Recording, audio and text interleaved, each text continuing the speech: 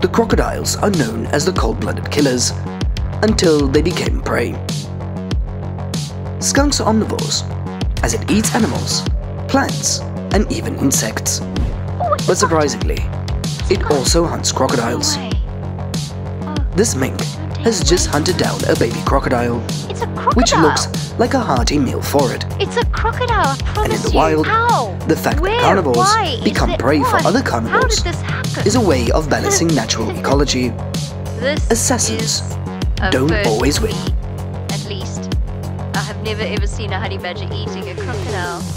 The only way it could actually get it even better than this is if it actually takes it to babies. Can you imagine? This is incredible. I cannot believe what we're seeing.